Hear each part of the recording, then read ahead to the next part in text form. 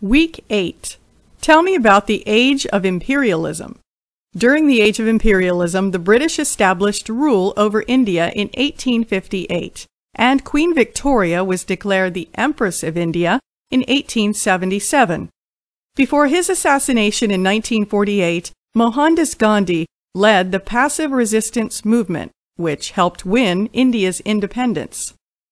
During the Age of Imperialism, the British established rule over India in 1858, and Queen Victoria was declared the Empress of India in 1877. Before his assassination in 1948, Mohandas Gandhi led the passive resistance movement which helped win India's independence.